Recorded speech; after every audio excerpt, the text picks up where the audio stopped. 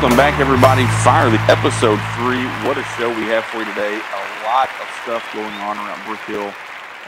Just so much going on, so much positive happening, and we got a big show today. We're going to talk to head football coach Scott Ryle about the big win on Friday over Life Oak Cliff in the American State Bank Warrior Bowl. We're going to talk to cross-country head coach Josiah White about the Warrior Run and the Warrior 5K and the success that we had Saturday with all that. Then we're going to talk to volleyball head coach Mika Hubbard as the volleyball team now heads into district play this Tuesday. So just so much going on.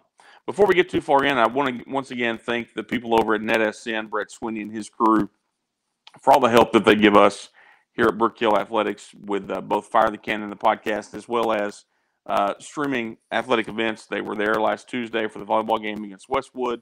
They were there Friday for the Warrior Bowl. They'll be there this Friday for the big game against Grace. And just super excited about the relationship and the partnership that we have with NetSN and everything they're doing for us, including, of course, this podcast that so many of you have listened to. And we appreciate that as we have really set some high marks in terms of who's listening and how many people are listening and all that kind of stuff. So thank you once again for that. I mentioned the Warrior Bowl last Friday, and we're going to talk to Coach Ryle here in just a second about that. And we're going to talk about, he and I visited about the atmosphere and the crowd. And if you were at the Warrior Bowl on Friday, you know how much of a special environment that is and how that went Friday with the veterans and the first responders and everybody being honored. And then just the great atmosphere. Of course, the big win helps as well. But just so much good happened on Friday, and then Saturday continued with the Warrior Run and the 5K. And, I know that on behalf of Coach Dawkins, the athletic department, the entire athletic department, thank you to all of you who stepped in and helped. For those of you who volunteered to help at the tailgate, or someone who helped sell tickets or sell programs or whatever it was, whatever volunteer role you had on Friday or Saturday, we really do appreciate that, because quite honestly, everything we do only is successful because of the help and the support that we get from every one of you. So thank you once again for all that. Real quick before we get into Coach Ryle, of course, this weekend, this Friday, the big rivalry game with Grace, that kickoff Friday at 7:30, and another big crowd expected. The Riled Up Tailgate will kick off at 5 o'clock on Friday, so make sure you're there for that. Pep Rally, 1 o'clock on Friday. Walk to the Rock, 12:45, so make sure you're there for all of those activities. It's going to be a fun day and a fun night, and, of course, a huge rivalry game on Friday night to top it all off. So let's get into my visit with head football coach Scott Ryle.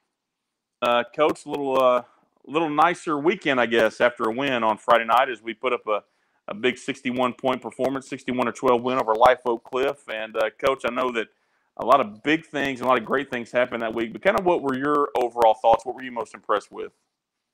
I thought we did a good job playing 4 quarters. That's one thing we didn't do the previous week, and I think that was our big focus. We got to come out strong and finish strong. So I thought we did a really good job of doing that on both sides of the ball.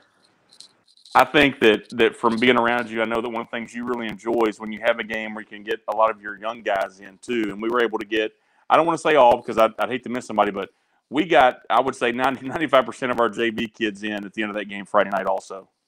Yeah, that's just something that, they help us prepare as we go throughout the whole week. And when we get a lead like that, it's good to get those young guys on the field, and, they make us better for Friday, so they deserve to play under the lights in front of the home crowd.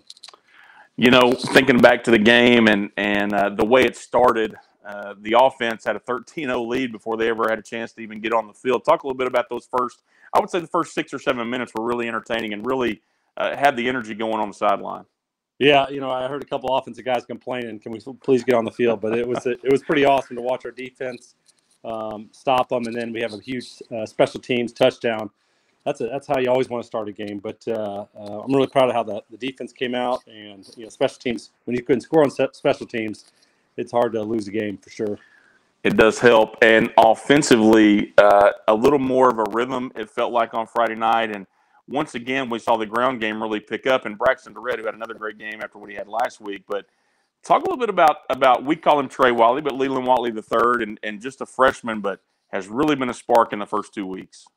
He's going to be a special player. Trey is, and I love watching Braxton Durrett just mentor him and help him get better, because he knows that we are a better football team if we have two, and we also have Carlos back there as well. It hasn't got him that many carries, but he's playing so much defense. So I feel like we have three really, really good backs.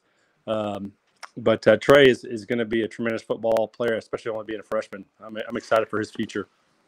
I think one of the big takeaways, if you've watched the first two games, people who are listening that have watched the first two games, is we have had a lot of guys missing. And I think especially the offensive line is somewhere that obviously you really only talk about them when they play bad, and they haven't, especially with so many guys missing. We've had some guys really step in. Talk about that group and what they've been able to accomplish as we've kind of mixed and matched along the front so far.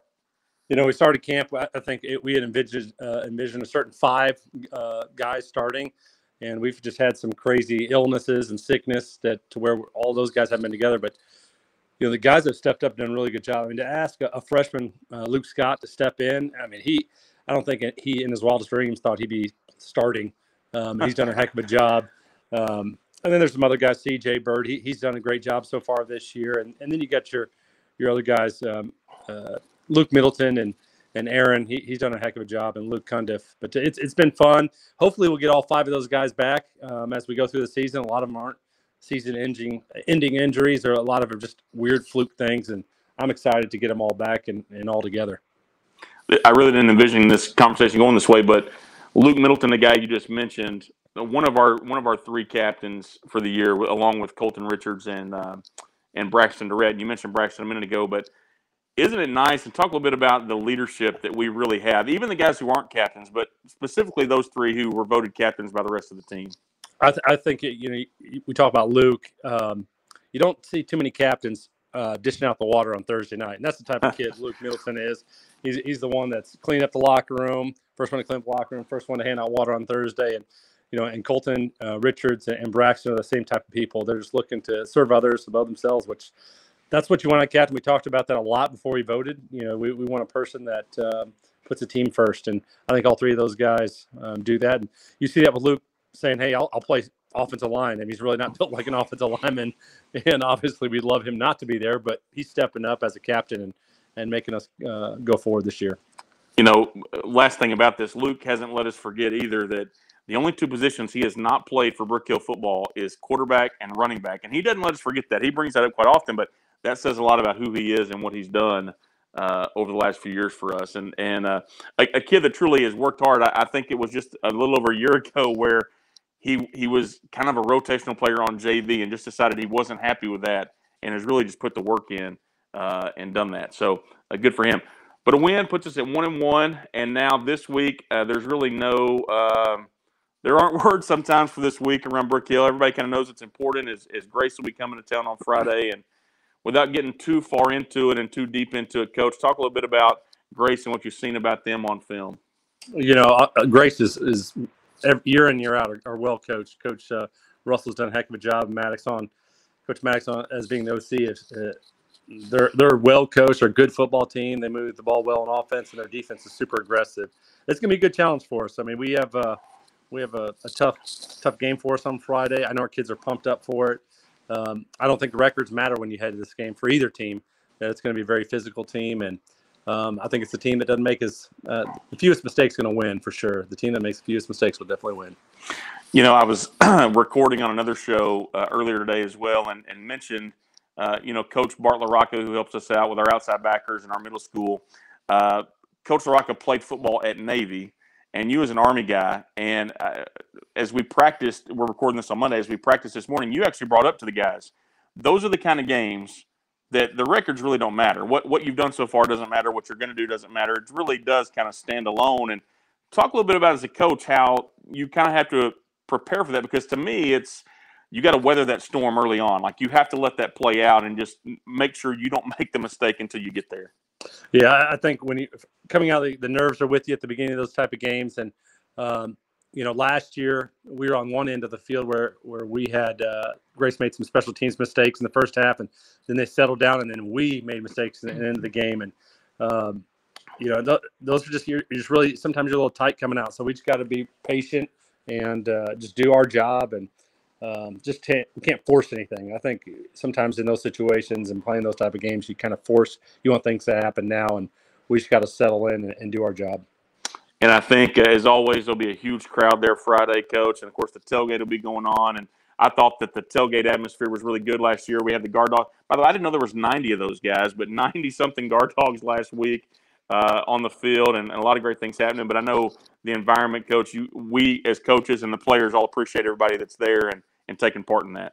Yeah, I love it. And, we'll have a good crowd, and I know Grace is going to bring a big crowd. It's going to be a great environment for both teams, and I really look forward to the game on Friday. Perfect, Coach. We appreciate it as always, and we'll talk with you next week. All right, thanks. So that was Coach Ryan talking about the game this past week in the American State Bank Warrior Bowl, the win 61-12 over Life School Oak Cliff.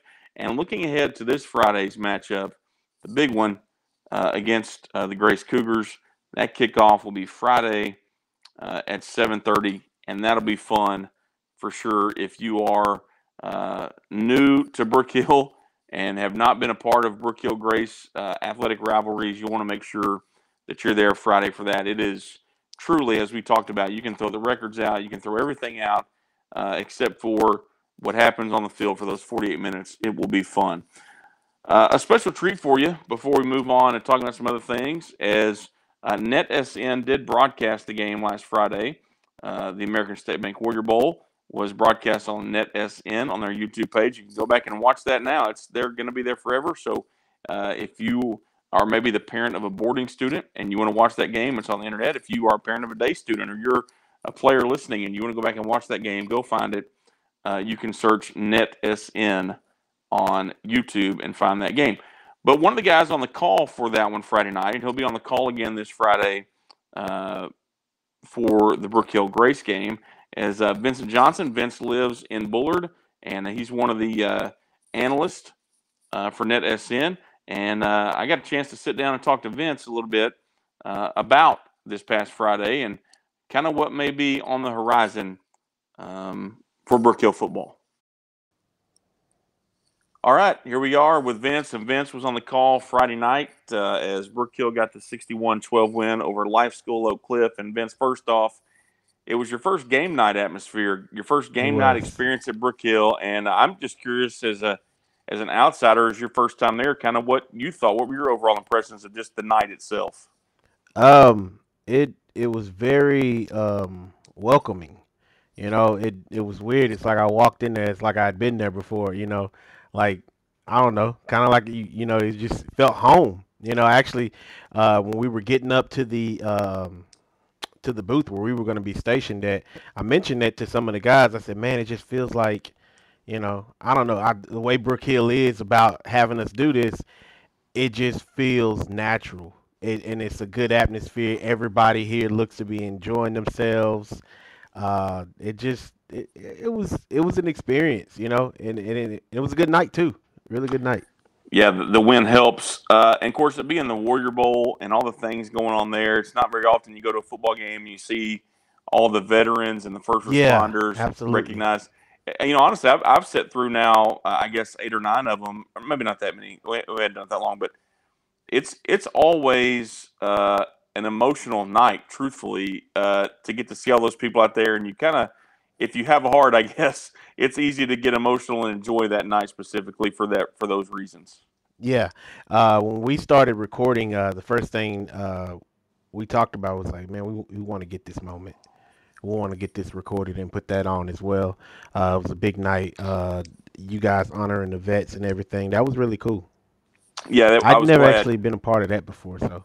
Yeah, I was glad when I went back and watched the video of the stream. I was glad to see you guys were able to get that because I think it is so important. But let's talk about the game, Vince, because I know that you and I were just texting after the game about different things, but I know that the first 6 minutes especially, scoring on special teams, scoring on defense, I don't know how many games I've been a part of where the offense was up 13-0 and never touched the field. And never touched the field. Absolutely. That was crazy. I looked over at my buddy Keith and I said, the offense has got to feel really good right now because they're up, and it was like you said, 13-0. They haven't even touched the field yet. That was just amazing. I was like, it's gonna be if it stays the course, it's gonna be a good night. And it was a good night. And I thought that one of the things that I appreciated you and Keith talking about during the broadcast was the fact that Life Oak Cliff had a ton of athletes. There were some things that weren't necessarily going their way, and credit our offensive and our defensive units for that. But at the same time, the score in the first half, especially, didn't really indicate what was going on the field. I felt It like they were always a play away. it didn't. We were watching, and there was just moments where you could see that they had talent. Obviously, they had speed. It's just like they couldn't put it together on the field. And actually, what I told Keith um, off when we off the live was that, man, it seems like they just like maybe they got a few new guys in or something like that, and they're just now trying to put that together and make it work. I said because what's hurt them the most is the penalty. Seems like, and you want to say that's discipline, but when it starts to become like every first down is an offsides penalty, I'm starting to question how long has he been there. Yeah. When it's that one or two players, it's like they may have just gotten there, and they trying to fit them into the offense. But I mean, clearly the score at the half was 34-6, I think. Yeah. And we both felt like that it was one play away, and this game would have been different, and because they were, even when they came out from the second half, they made one big play and got down the field immediately, and it was just like, see, there it goes. And then they just again started to shoot themselves in the foot. Now, also credit to the Brook Hill defense because they capitalized on every mistake, and they executed, which made it extremely hard to come back from the offside, the penalties and everything. It made it almost impossible at that point, right? Yeah, and it makes the play calling easier, right? When it's 2nd and 15 or 2nd and 20. Absolutely. And it makes it easier to kind of pin your ears back and go get them. And I'll be honest, we only had one sack all night, which was, I kind of felt like going in we'd get a few more sacks, but Yeah. to only get the one, they were really good at getting the ball out of the hand quicker of the quarterback than maybe we thought they would be. Yeah. But defensively, 2 touchdowns, 2 pick sixes. Marlon Rataj got one in the first half. Santion Hernandez got one in the second half. One of our younger new players getting some time there at the end. And then the fumble recovery, it could have been 4 touchdowns, Vince, because remember, we got the fumble recovery on the 1-yard line at the other end. Yes. That could have been a score. So that was a huge night for the defense and the special teams. Talk a little bit about the offense because I'm curious. I think Braxton Durrett's a name that people that have watched Brook Hill know. He carries the rock and does a great job for us. But I talked to Coach Ryle just a few minutes ago about Trey Watley, the freshman, and what he was able to do. 10 carries, 80-something yards, and a nice change of pace. What did you think about the running game with Durrett and Watley? I thought it was very efficient. Y'all were, just not looking at the numbers here, I feel like y'all were averaging close to about 6-7 yards per carry. It felt like at one point. And even during our broadcast, I told Keith, I said, I got to give credit to this offensive line because they are opening up these gaps that are humongous. And it makes it easier as a tailback when you're the first bit of contact you get is at the second level. You've already got in the second and third gear by the time, and it's easy to kind of run through those guys who are standing there waiting on contact. So the running game was it was perfect. Honestly, the way y'all were running the ball, it really wasn't a necessity to pass at all. No. But I understand again the way when you're up like that, it's time to start trying some stuff. Let's see what we can make work. Let's throw in some other guys and see what they can do. But that run game, man, it seemed like you could have. honestly, it seemed like you could have put me back there, and I would have at least got about 3 or 4 yards. I'm going to tell you, the defensive coaches and our offensive line coach both, we're just yelling the whole time, keep running it, keep running it, keep running Yeah, it. just keep going. I remember at one point y'all passed the ball, and I was just thinking like I wouldn't do that at all. You're gonna have to stop me from running. Like at this point, like we can get whatever we want on the ground. There's no need to throw. Man, it was a great night for us. And now as we go forward now, the Grace game this week, and Vince, you know all about rivalry games. It's Yeah, a you kind of throw all the other stuff out the window. yeah, you It's do, you do. it's who's going to make the fewest mistakes, who's going to make sure Hmm. they're good on their assignments, and kind of if there were things that you thought maybe that Brook Hill maybe didn't capitalize on. Kind of looking forward to Friday. I know you and Brett will be on the call Friday. Kind of Hmm. what are your thoughts going into this one on Friday night? Well, defensively, um, I would like to see you guys get in the backfield more and make more plays there. Like you said, y'all were only able to get 1 sack. I didn't even have that recorded. I couldn't even remember how many sacks there was. But you telling me that there was one. Y'all did a lot of things great defensively, but you definitely want to get that pressure on your quarterback. Disturbing the quarterback is going to be a key to your success there. Just being able to get back there and make him make a quick play. Um, Offensively, man, y'all did when you finally got on offense. Yeah. Y'all did so many good things well. I would say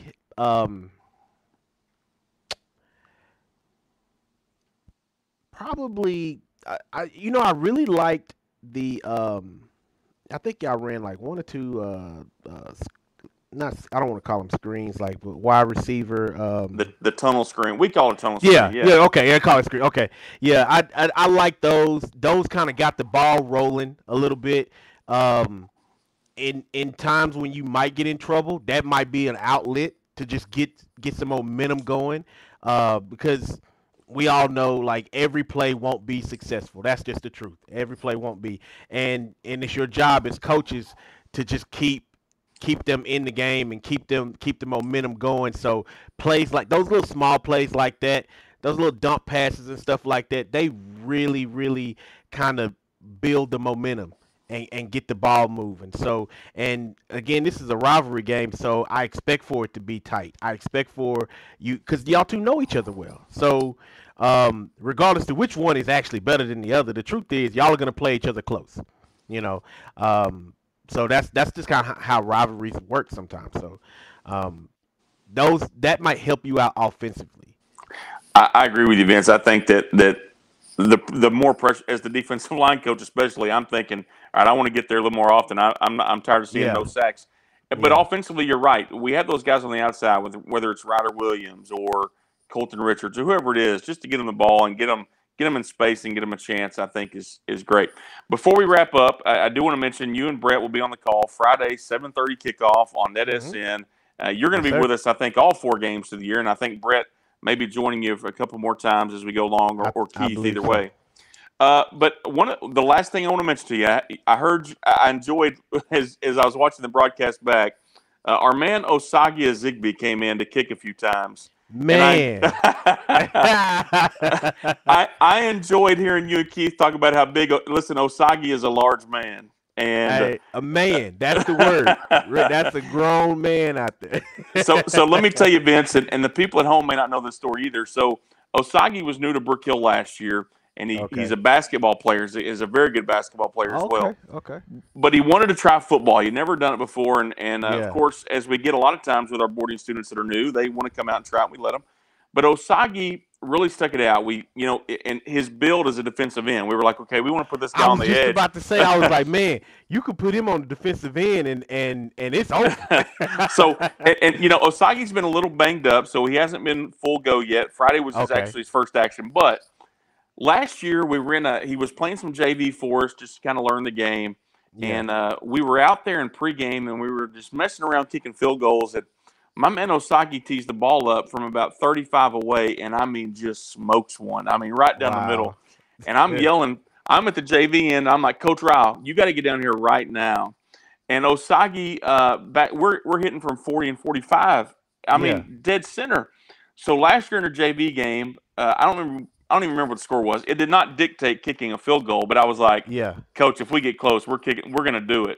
And Osagi actually hit a 46-yarder in a JV game last year. Wow. And so now that he's healthy, he may pick up on some of those kicking duties. And you saw the leg, but he's one of those guys, Vince, that you let get off the bus first. Like, hey, listen. Yeah, intimidating factor. Yeah. The rest, you go first. you guys all sit down. We're gonna let Osagi go. And but no, I was glad to hear you guys. It was kind of funny to me, but Osagi's a great kid and has a strong leg. And I know that our special teams coach, Coach Harrison, even in practice this morning, as we're recording this on Monday, this morning, Coach Harrison was like, "Man, I'm so glad to have him out here." When you kick in the end zone every time, Vince, that's a big weapon. I think we mentioned that. We was like, at one point we were like, I'm pretty sure that ball's still going, still floating somewhere out there. Well, Vince, man, I appreciate you joining me today. And like I said, you and Brett on the call Friday at 7:30. We're looking forward to it, and I hope you had a great time. And I know you'll have a good time this week. It's going to be a close one Friday, and I'm excited for it. Oh yeah, it'll be great. All right, Vince. Friday. Hey, appreciate you, man. Thank you. All right. Okay, as we move along now into talking about cross country, we've heard a lot from Coach Josiah White over the last few weeks about the upcoming Warrior Run, the Warrior 5K, a way to get people on our campus, and that finally took place on Saturday. And Coach White's going to talk about that, but if you were on campus Saturday, what an amazing thing to see all of the people from all the different schools and around East Texas joining in and being a part of what we're doing there. And hats off to Coach White, Coach Springer, Coach Rodrigo Roca, all those coaches who were involved in helping out with that, all the athletic staff working the concession, all the things that go into that. Coach Dawkins was out there. I know that he appreciates all that. Just so amazing to see so many people stepping in and helping. And then for our athletes to have some success. When you host an event, you obviously want to put on a good event, but you want your own kids to compete well. And we'll visit with Coach Josiah White now and how our kids competed on Saturday. Coach White, what a busy weekend for you guys last week with the 5K and the Warrior Run. And I know that as much as you enjoyed it, it's probably nice to get a little rest. You were up there pretty late all weekend long. Yeah, I took a long nap Saturday and Sunday. So, yeah. Well, nothing wrong with that. And then for all your hard work, we gave you Monday off. We appreciate that. So talk a little bit about the 5K. That was a big deal that we had pushed out as the first time we had done that here at Brook Hill, and an opportunity for those who weren't cross-country competitors to come out and take part in what we were doing. Talk a little bit about that because before I do that, I was told there was somebody who came out and ran the 5K course twice as they were preparing for, I think, maybe a half marathon this year, which is pretty cool too. Talk a little bit about the 5K. Yeah, well, that person you're probably referring to, as far as I know, is Nate Matei, who does sound for us, who does our music at our football games, and then he stayed and did the announcing and sound for our cross-country meet. So big shout-out to him. He did a great job. But, yeah, I know that he ran it at least once. Oh. So and it wouldn't surprise me if he did it twice, early in the morning at like 5 a.m. So, yeah, he went out and got it prepped for us, ready to go. But, yeah, it really was a cool thing. I think all of our participants enjoyed it. I mean, I had runners because I led the lead cart. And, you know, as runners were coming into the stadium, finishing their 5K, they're smiling and saying, great course. Everybody seemed to really have a good time with it. We had 21 entries. So we got a few people like signed up right the night before and then got there early and ready to go. But yeah, I think it was a really fun thing, good atmosphere, and I'm looking forward to seeing it grow and us get more and more people out there as the years go by. Coach, I don't know if you met this person or not. Maybe they introduced themselves to you. But there's a website out there, a Twitter account, Lone Star Christian Sports Network, and one of the guys that works for them, actually, he came to – it was his 200th run, and he had never been to Brook Hill before. And so that was on Twitter, and it was kind of cool of them to post some pictures from the run and had some outside media presence there, which I thought was really cool. But so I know there were a lot of people that were really involved in that and were excited. But talk a little bit about our runners. Talk about the cross country run after that, the Warrior run, and you mentioned as I came in to work football Saturday morning, seeing the runners out there and seeing the competitors, and just a tough course. I know a lot of things I read about it was about the layout of the course and how tough it was for the runners. So talk a little bit about that and how our kids competed as well. Yeah, we kind of like that, and I think that's something unique for our course, that it is a challenge. And that was a lot of the feedback that we got, but in a positive way. So yeah, our course has got a pretty intense hill. So we run up a hill, and then you come to what you think is kind of the crest of that hill, and then you've got another long hill. Actually, at the top of our course, the highest point, it's right next to a road in Bullard called Hilltop Road. So that just gives you an idea. It's one of the highest points in that area. So, that's a pretty big ascent as far as a cross country meet goes. The nice part is the backside of our course, you're running downhill the whole time. Yeah. It was on a beautiful campus. I believe we do have a really beautiful campus, and that was a lot of the feedback that we got. This course that is all on our campus, and over 250 acres, and people get to run all over it.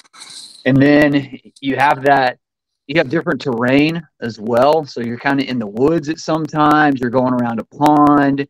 Then you're running around our buildings at various times. So that was another thing we got that people really liked. And I think it is a unique atmosphere. And then what I think one of the most exciting things about our course is finishing on the track for over 300 meters.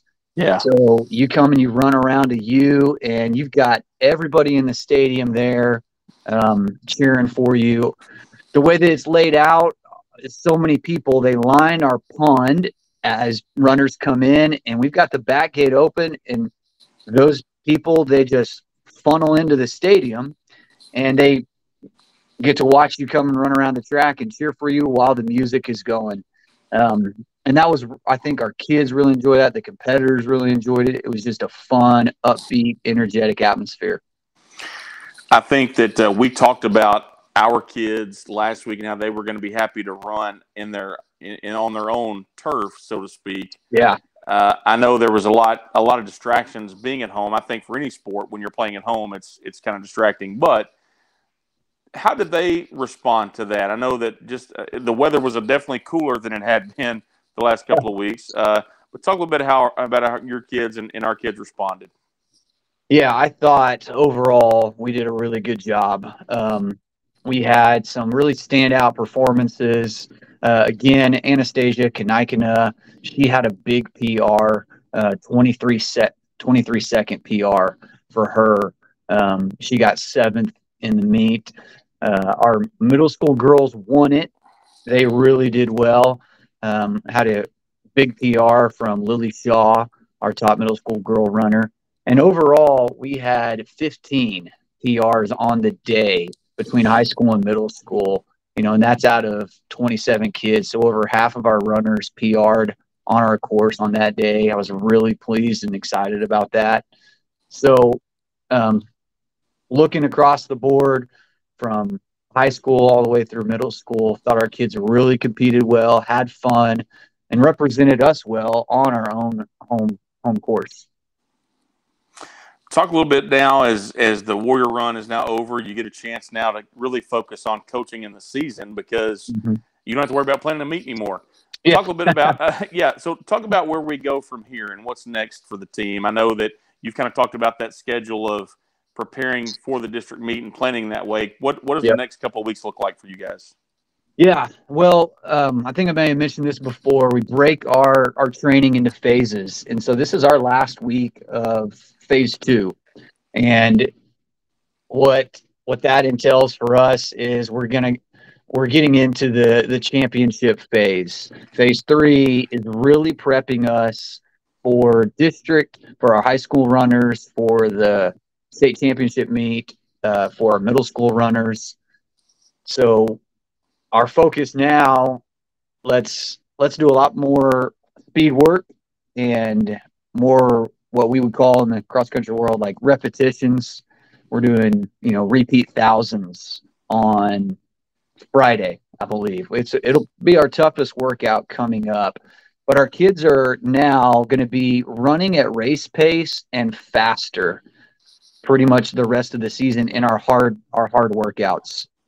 So that's the biggest difference as we move into our championship phase is we get faster, and we also take a little bit off the volume, and it's really proven to work well. Like I said, 15 PRs. Our kids are responding to the programming, and I like Anastasia Kanikina, like she is right now at least the picture of what our program is set up to do.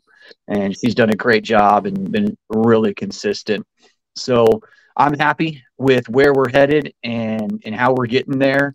And we got a few people that are newer, like they didn't start in phase one. So they're catching up, but I think they're seeing that, oh, hey, this really does work. Such as one of our female runners, she had a big PR again. And that was one Koju Abagunde. She did a great job, and I think she's really seeing, okay, this does work. So, yeah, that's where we're headed, and I like where we're going. This week we're supposed to have some hotter temperatures again, and then we move into maybe some cooler weather the next couple of weeks. Does it have an impact on your training as the weather gets cooler at all? I mean, I know obviously I'd rather run in 80 degrees as opposed to 100, but do you have to change maybe how you train as it gets a little bit cooler, or is that not a factor? We try to run as much as we can when it's cool. And I would say, yeah, it does affect us just mainly in the sense of, our athletes in running in the heat. That's for, I would say, mature runners, like seasoned, mature runners can run in the heat. For instance, we went hiking today out of Faulkner Park, and I see some, older, mature runners who I know just kind of in the running community, and they're out at 10:30 running in the heat. So really, we try to keep our kids running when it's cool as possible for their performance. Just that heat and them not being used to it, it's just going to cause them to fatigue earlier, to slow down, they feel bogged down in that heat. So it does affect them, but I would say, there is some science to heat training. There definitely is. I just don't think that our kids yet are ready for that. Maybe some upperclassmen, high school students that have really gotten after running can handle it. So we're going to try to get out as early as we can when the weather is cool, as often as we can. Fair enough. If I'm going to run, I want it to be 80 instead of 100. I think we all agree with that. Coach, I appreciate you once again. Great work this week. I know it's a lot of work goes into getting all those people on campus, getting organized. The campus looked great. The course was great. I know I heard all great things from anybody who was there. And so congratulations. Now rest a little bit and just go out and let's go win some meets as we go along. Absolutely. Thanks a lot. I appreciate it. Appreciate it, Coach. Thank you. And so thanks once again to Coach Josiah White for joining us here on the Fire the Cannon podcast. And it's, I think a lot of schools look at cross country as just another sport they do, but to hear how Coach White and the details that go into planning not only the event itself, but preparing the athletes for competition and how what goes into that. And it's been interesting to hear to talk about the different phases of the workouts and to hear the different training models that they're using.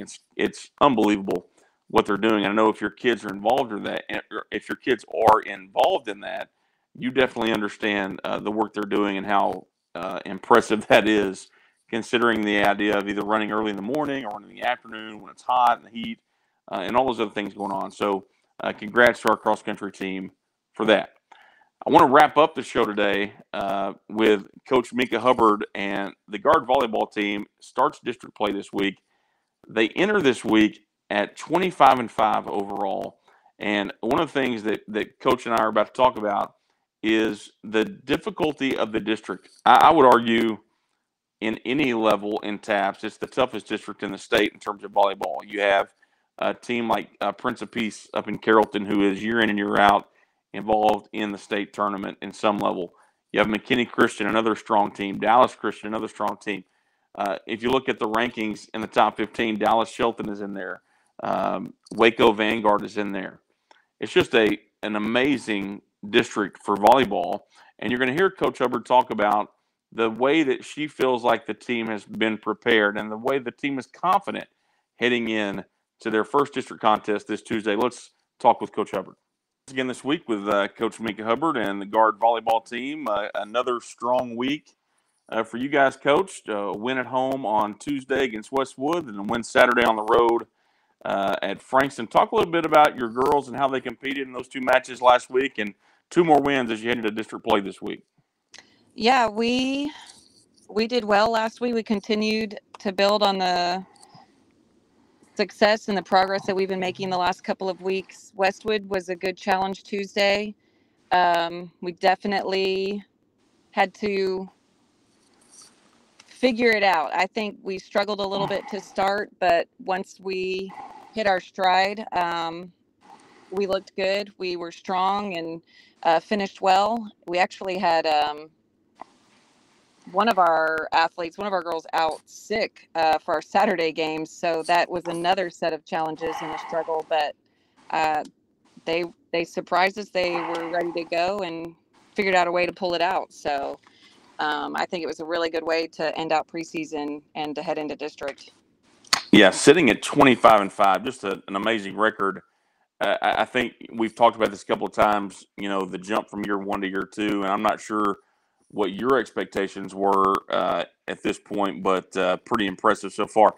But now the real challenge starts because I think that people who follow volleyball and TAPS and have kind of seen everybody around, especially in 4A, we play in hands down the toughest district in the state, and all the things you've been doing are just preparing for this next stretch here that stretches about 6 weeks in district play. And trying to take one of those 4 playoff spots. Talk a little bit about, I know Tuesday you open up at home against McKinney, and we need a lot of people there for that one Tuesday night. But just talk about the district overall. It's really talented. We do play in a tough district, and one of the toughest that I've ever had a team compete in.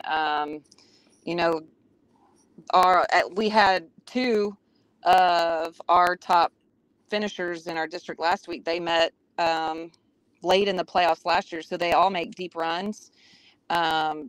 Talented players, talented teams, great coaches, and I just think with our experience coming back this year that we have on our team and the fight and the hunger to be successful this year, it's going to be interesting how it plays out this year. Yeah, you mentioned some of those teams at the top include Prince of Peace out of Carrollton, obviously. McKinney Christian, who'll be here Tuesday, Dallas Christian, all those schools, and so the gap has definitely closed. Just as from watching you guys a few times in preseason and seeing, we talk about that jump, but the gap is different. Talk a little bit about McKinney and what you'll see on Tuesday, because it's a tough week, I guess, to start with McKinney and Pop back to back. But talk a little bit about McKinney and what you've seen out of them. Yeah, that's starting district back to back with top 2 of the 3 teams in our district is going to be tough. But McKinney, we battled with them last year, and they've got a lot of the same girls back. And they've got a really strong middle and a great libero, behind their block. And we made adjustments today in practice to make sure we were ready to defend that. And we're ready. The girls are ready. They're excited. I kind of got a feel for them today. Were they nervous? Were they pumped and ready, confident? And they're confident. They're ready to start district. They're ready to show everybody what they got. It's funny because that's kind of been a theme that you and I talked about, and then other coaches as well, the confidence that you've seen in that group on the floor just this year as opposed to even years past in any sport for females, but they really had that next step. Talk a little bit about kind of, you guys, you mentioned you've dealt with some sickness. You've stayed relatively healthy throughout the year. You've had one or two out, but I guess now, Coach, you're probably at the point to where you kind of have your rotation figured out exactly what it looks like, and maybe not as many. I know early on you kind of play some different people from different spots, but talk about some of those girls who have really kind of stepped up and solidified what their role is for you. Well, we've definitely got a few girls that are really standing out. And of course, we've got Gracie Dawson. She's a senior. She played middle last year, and this year she's playing on the left side, outside, and she's just really been dominating out there. And the same with Juliana Mize. She played middle last year too, and we've moved her, and it's kind of untraditional because she is left-handed. Usually, the lefties are more comfortable on the right side of the court, but we have her opposite of Gracie on the left side. So one of them is always front row, and they've just really taken control and, built their confidence, and they put the ball away when we need them to. So they've been really our go-to hitters. Cassidy, our setter, Cassidy Clark, she's been consistent. She's got her sets consistent, so the hitters are, comfortable with where they're supposed to be and what their timing is.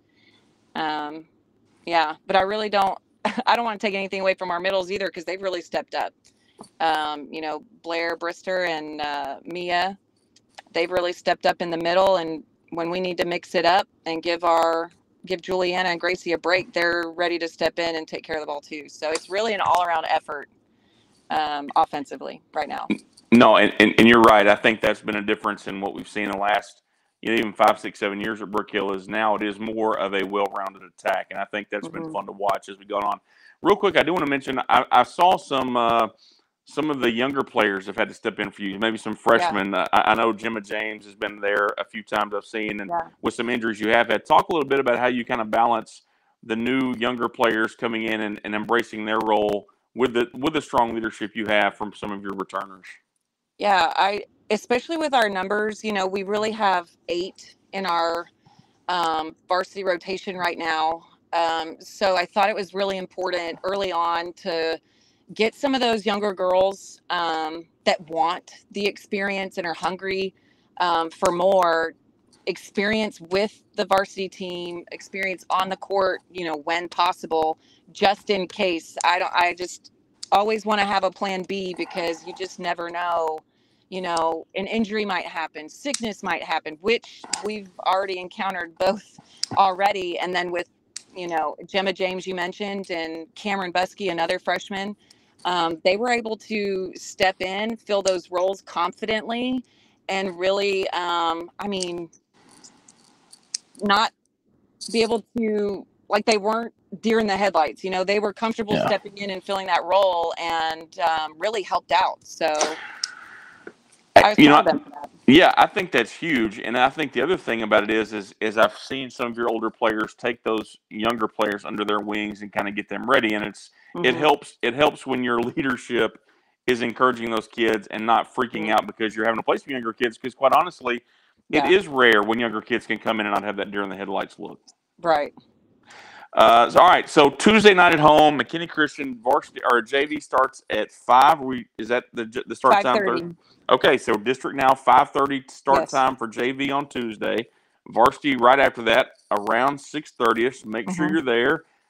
Hopefully we'll have a big crowd for that. And man, just super excited about that starting. And I'm ready to see them compete, Coach. I think that there are going to be some turned heads over the next few weeks. We talked a lot about in the beginning of the season, setting goals, and we had a couple preseason goals, and one of them was, to have more, not even preseason, just for the whole season. We wanted more wins than we had last season. Yeah. And we checked that off pretty quickly. And our next goal was, we